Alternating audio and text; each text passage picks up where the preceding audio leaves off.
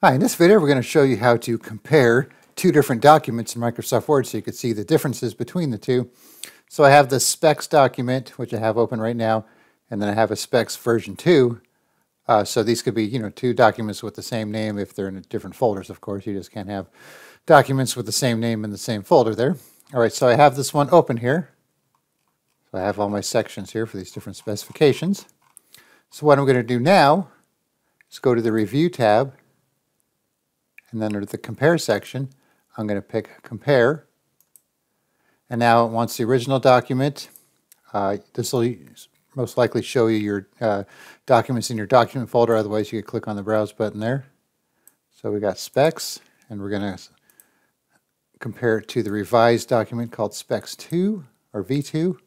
And then you could check all these comparison settings. If you don't want to compare all these, you can uncheck the ones you don't want.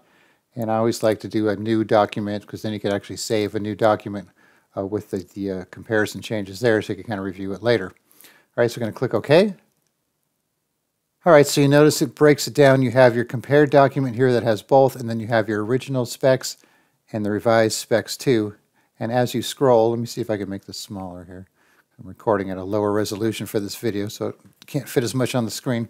So as I scroll here, you'll notice it scrolls the two original and revised document at the same time.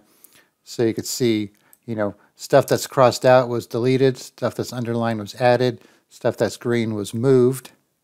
And then you have your, as you're browsing here, you could see the differences between each one.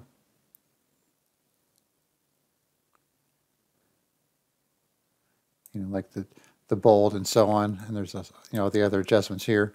Like, for example, this one has the 70-50 under handlebars. This one doesn't.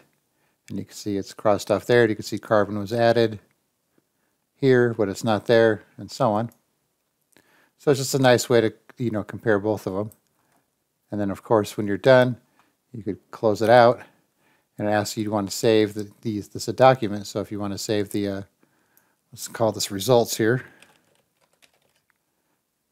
And we will put this on our desktop for now. Okay, so let's go check that out.